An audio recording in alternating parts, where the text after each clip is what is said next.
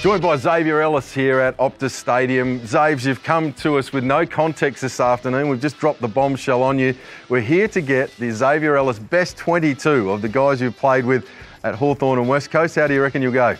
I've just cast my eye over some of the Hawthorn names that I've forgotten about. So there's some champions in both sides. One side have won probably 4 premierships, and then there's one there that have won 1. So unfortunately for West Coast supporters, hopefully there's not too much brown up there today, but there's some good players. Could be a little lopsided. Now, you've obviously quite good friends still with a bunch of the boys that are on the page right now. Are they going to be offended if they miss out on the team, do you think? Yes. Yeah, no, because you think about, like, in Campbell Brown's mind, he probably thinks he's the best player of the lot. But I didn't reckon he's going to be on the team. So it's going to be interesting. Of course, it's not a Xavier Ellis best 22 without Xavier Ellis, but you've got to put the best version of yourself up there as well, X-Man. Are you going to go with the Hawthorn version or the West Coast version? Well, that was the skinny version, and that was the fat version. I think 8 years at Hawthorn, I might put the Hawthorn version in. We'll get myself there on the bench. Who's going to be the first up on the board? Who's the easiest to pick to find their way straight up onto the board? The easiest by a million miles. My absolute favourite player of all time. And I think the best player of their generation. I think he's got the ablets of the world covered. The big boy, Lance Buddy Franklin, full forward. West Coast fans will be happy. Nick Natanui will be the starting ruckman. Gee whiz, West Coast need him back. The Frenchman, lift the looks of the side a little bit. I think 4 years in a row he told me he was voted the sexiest footballer in the competition. So Mark LeCras can slot into a forward pocket. It's hard to pick one. If I had my hands tied up and I needed one small forward, I had to choose one. I honestly think Mark LeCras was something special. Best midfielder and toughest player I ever played with, Sam Mitchell. Obviously West Coast as well, so there you go. Now, Brownlow medalist, another one, Matt Prittis. Their careers have just almost mirrored each other. Unfortunately, Prittis didn't get the premiership, but through the state leagues, Brownlow, tough inside player. Now, I don't know if this is controversial or not, but Hodgie's not going to the midfield. That was old Hodgie, so Hodgie can go on the half-back line. Actually, no, bugger him, he stole my North Smith. Back pocket. Into the back pocket. He can go in the back pocket just because it's Hodgie.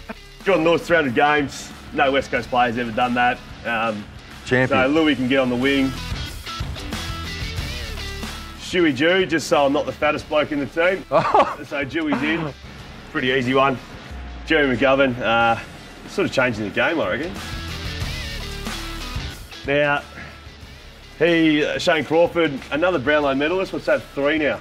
He actually, if you look at the team sheet in 2008, Crawford's named on the wing, I believe, just for all the history that Crawford was named on the wing, but he actually started on the bench. Shannon Hearn, another premiership captain, one of the funnier guys in terms of his dry sense of humour.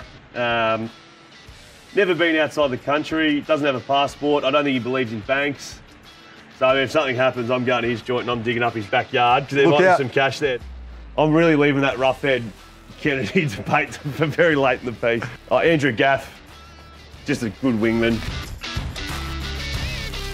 Guy that's working at West Coast, one of the most underrated players I've ever played. I think Clarko nominated him as the most underrated player he'd ever coached. So wow. West Coast have got a ripper in Chance Bateman. Campbell Brown grabbed me day one of pre-season 2008 and said, you drink when I drink, you go out when I go out, you train when I train, you sleep when I sleep. Really laid the law down to me. All credit to him why I've got fit, to be honest with you. Josh Gibson, probably Will Schofield. Mates with Will Schofield, so he won't mind me saying this. I think Gibbo takes it. I think the band, the Pussycat Dolls or something, he might have been hanging around them or something. Record speaks for itself. I'm just going to do it. Josh Kennedy, I was going to make a little change. The tweak. I like it. So, he can play a little bit higher.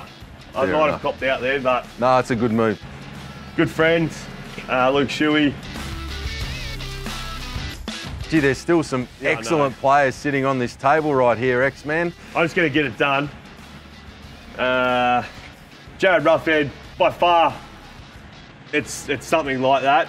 But Ruffy would be selected top 5 players probably on the board. But sure. Yeah, great to have him in.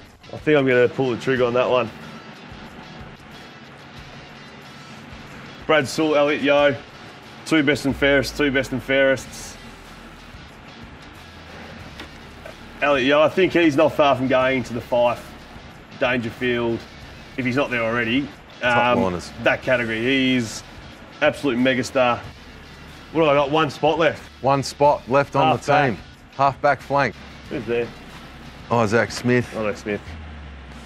Look, Grant Birchall, 4 premierships. Haven't seen the best of him the last couple of years.